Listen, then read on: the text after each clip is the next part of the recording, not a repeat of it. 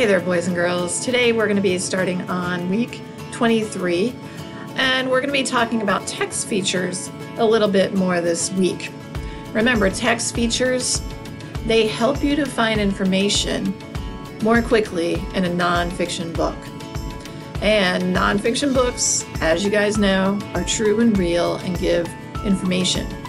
So text features are really important, especially if you do not have time to read an entire book in order to do your project. Or say the book is kind of long and not at your level. There's certain text features you can look out for that are going to help you to find information more quickly, even though you may not be able to read the whole book. So let's get into it.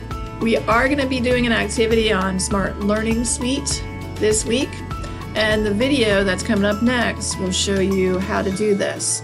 So it's going to have a lot of games and activities that you can do, along with definitions and an explanation of some of the most important text features. All right, and away we go.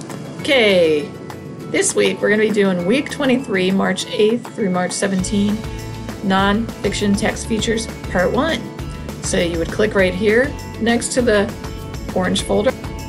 The video will be here if you want the video directions. Otherwise, you can click on Activity 2, which is going to take us to Smart Learning Suite and a lesson on text features there. There's also going to be some sorting and matching games in between different text features.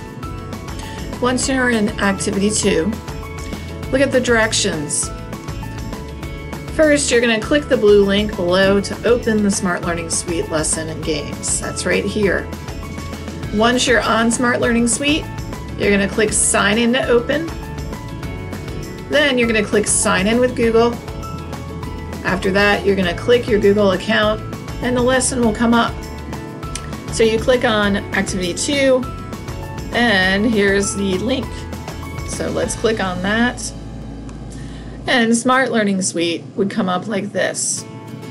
And you can see most of it here. And to make it read to you, you would click over here and it will play nonfiction text features with this bell. So to go down to the next slide, you click the down arrow. This just tells you that we're being introduced to or reviewing text features, and hopefully you'll be able to identify some after the lesson. So here's a video that you would just click play and listen to and watch, and it will tell you some about text features. And then it has some examples of text features here, which again, if you click over here, it will read everything to you. Now, each text feature that I am focusing on has its own slide. You would read the slide or have it read to you by clicking over here. You continue on with the next slide. And once you get through about 4 slides, there would be a game, which this is basically a flip out. You click on the card to get the definition for illustration. Click on it and it tells you what it is. Click on photograph, tells you what it is. Next one, and so on. And do that until you think you can remember what each of these is, because you're going to be taking a little, it's not really a quiz, but it's a game that you have to match up the text feature with its definition. Okay, and that's the next one. So if you click down, here is the matchup right here. So this one, you would be matching up each of the text features. You click start and up come the superheroes. Here is the text feature name over here. And then over here are the definitions for them. I'm sorry it's kind of small, but you're just gonna have to do your best with your young eyes to see those. You'll go ahead and drag one of the text feature names over and then read the definitions to see which one goes with this table of contents.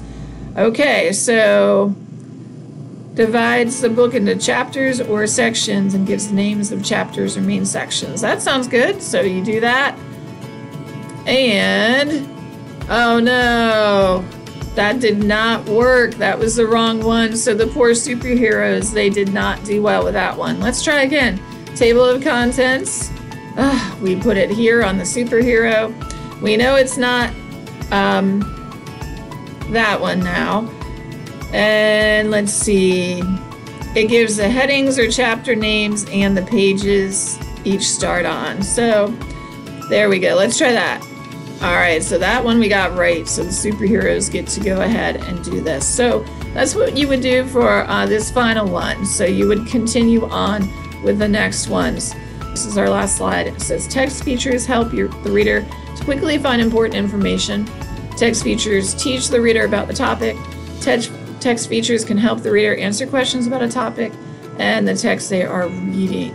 So this is just an introduction to a couple text features.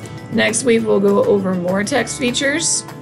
And remember, we do usually have some activities we do to kind of assess what you've learned.